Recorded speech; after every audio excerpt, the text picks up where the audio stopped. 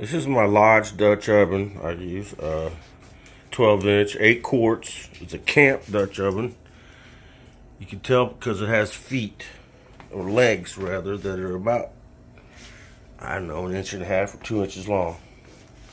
So you can put fire underneath it too, or let it set on a piece of concrete when you're cooking.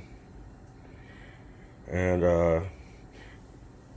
there's like a formula you can look up online and use charcoals and then count how many are up on top. You put them and space them around, and then on the bottom, and you get the certain temperature.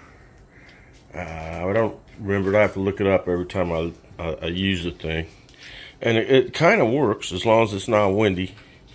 And if it's windy, you better build you a fire ring or something to keep the wind from blowing on the coals, because it'll just mess everything up. Right now I'm seasoning it. I just kind of oiled it up, and I'm gonna put it in the oven and get it real hot, and then it'll kind of get a black coating. Once my wife tried this thing out, she just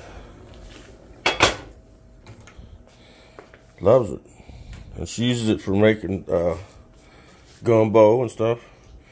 We're gonna make chicken and dumplings. That'd probably be a good thing to make in there.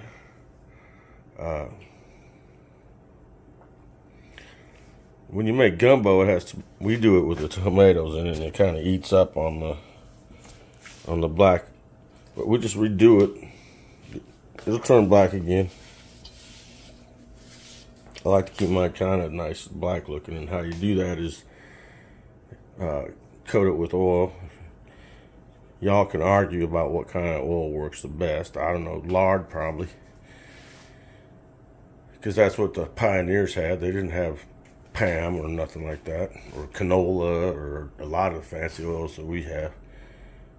So they probably used lard, and that's what I use too. So I get it a little oily. I'm gonna put it in that oven that's about 500 degrees and let it sit there till it's smoking. That'll kind of burn the oil on, so to speak. They call that seasoning, and that's what I'm fixing to do here today. It's gonna get a little smoky in here, so deal with it.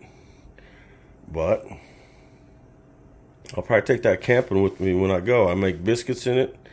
I use like a 9-inch round cake pan, and then I'll get 3 rocks off the road and stick them in a triangle on the bottom. And then you can set it up to where it's hot with the right amount of coals and all this and that. Then you put your biscuits in the pan, and then put your pan in the pot that's already hot, so to speak. You use a hammer, and a claw hammer, you can just get right there and then lift the lid off.